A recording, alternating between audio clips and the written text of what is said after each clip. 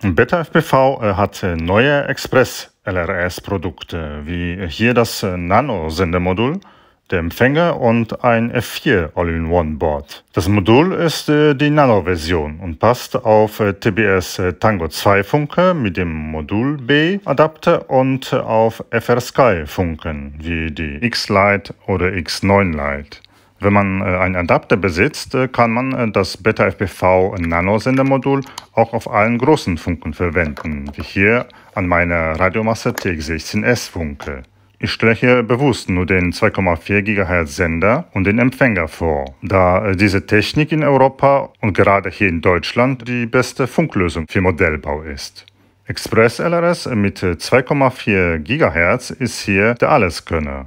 Man kann mit ExpressLRS FPV-Racing fliegen, mit mehr als 8 Teilnehmern ohne irgendwelche Funkstörungen.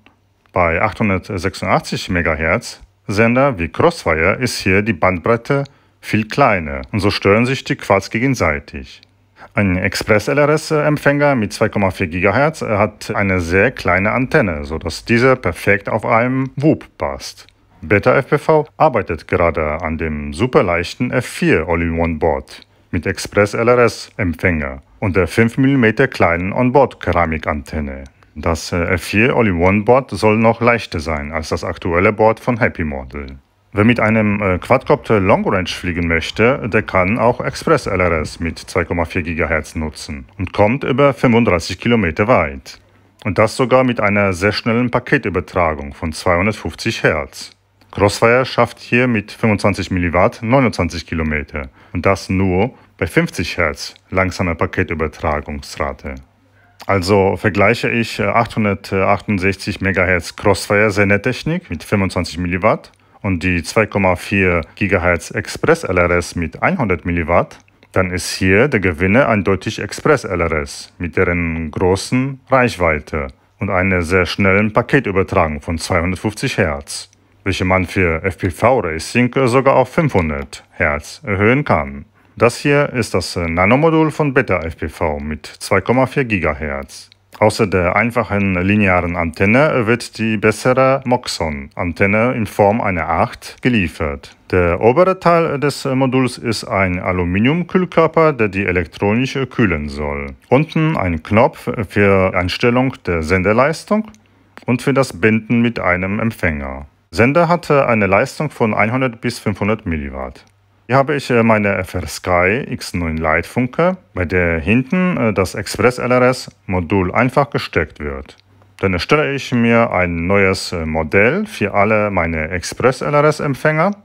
Als externes Modul wähle ich das Crossfire-Protokoll aus, weil ExpressLRS das gleiche Protokoll nutzt wie Crossfire. Zusätzlich habe ich mir von BetaFPV-Support-Seite das ExpressLRS Lua-Skript geladen und auf die SD-Karte gespeichert, um einen Zugriff auf alle Einstellungen zu haben. Hier kann man dann die Paketübertragungsrate von 250 Hz auf 500 Hz ändern. Voraussetzung ist aber, dass die Funke die aktuelle OpenTX5er hat, wie hier die Version 2.3.13 oder höher.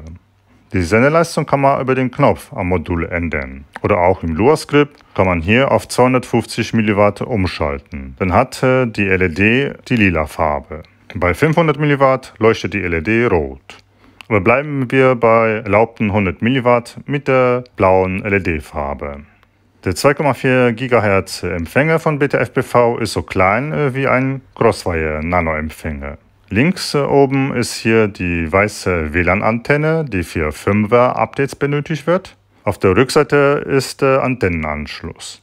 Mit der Antenne wiegt der Empfänger 1,8 Gramm und mit einem Verbindungskabel und dem Schrumpfschlauch sind es dann knapp 2,5 Gramm.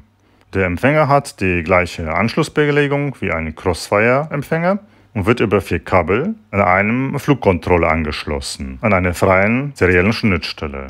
Die Empfangsantenne hat eine Kerbe und kann gut mit einem Kabelbinder am Arm vom Quad montiert werden.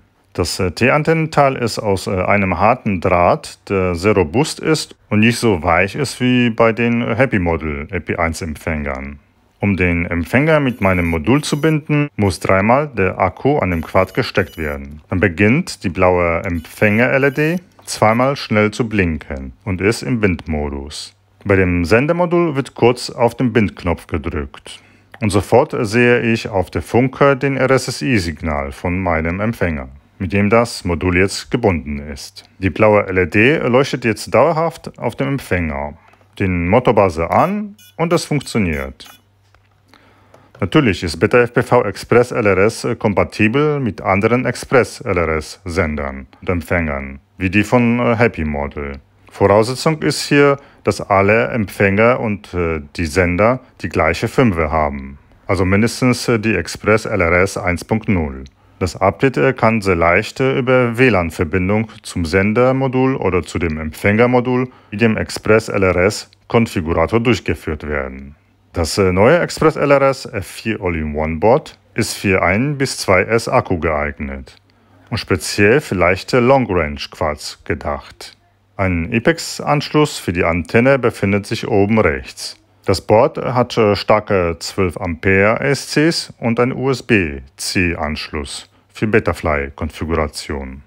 Alleine der FC wiegt 4,32 Gramm und mit der Antenne und ein S-BT2 Stromkabel sind es 6,2 Gramm. Also schön leicht und perfekt für einen 3 Zoll Toothpick mit 2 mm dünnen und leichten Frame. Und dazu 1202,5 oder 1303 11.600 kV Motoren für 1 S-Akku. BetaFPV bietet hier bereits einen super tollen 1S Long Range Quad, den HX115 LR, der genau das Board hat und mit einem S-Akku geflogen wird. Sogar ein 18650 Akku kann hier oben benutzt werden. Schade nur, dass die kleinen 1103 Motoren verwenden und keine 12 oder sogar 1303 Motoren, die beim Fliegen noch effizienter wären.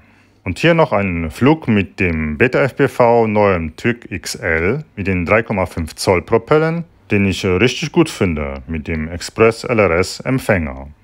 Viel Spaß beim Fliegen!